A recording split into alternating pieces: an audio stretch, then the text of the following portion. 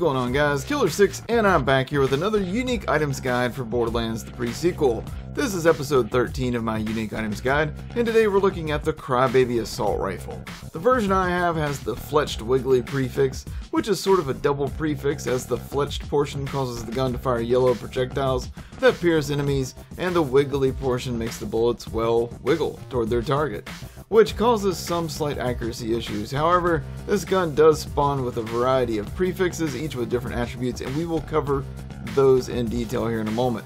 Now, what I want to first tell you is that the following stats on mine break down like this. At level 60, you get 2,777 base damage, 82.5% accuracy, 7.9 fire rate, 6.8 second reload speed, and a mag size of 105. Now, before I go any further, I want to explain how complex this gun really is, and how there are a lot of variants that you can end up with. This gun spawns with one of two potential barrels, and that will determine the title of the gun. The E-Tech barrel will be the Wiggly Crybaby every time, or the standard Scav barrel will be just Crybaby. And then there's the element, which determines the prefix. The possible variations are Fletched, which is armor piercing, Bloody, which gives a damage boost for each kill in succession, Sickly, which gives corrosive damage, or Staring, which gives ice damage. Now, in addition, there is also a second accessory prefix that goes where you would normally have a Loonshine effect. You can get either the number 1 prefix, which gives rapid fire, or Mystic, which gives 3 projectile wide pattern shots. This gun will never show 2 prefixes though, and will always seem to favor the elemental prefix over the secondary or the Loonshine slot prefix. Alright, moving on.